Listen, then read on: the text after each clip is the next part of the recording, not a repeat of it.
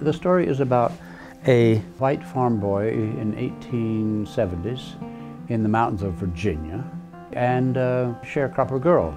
The characters were drawn from some of my own experience. The model for the boy was from two uncles. One was an uncle who was really in love with a black sharecropper girl. Of course, it was impossible, and so I just took those characters as what would have happened if they had had the opportunity to spend time together. Once I got those characters started, I almost just had to let them go. I was not controlling the story. It was revealing itself to me, as they did, and they became very dear characters to me.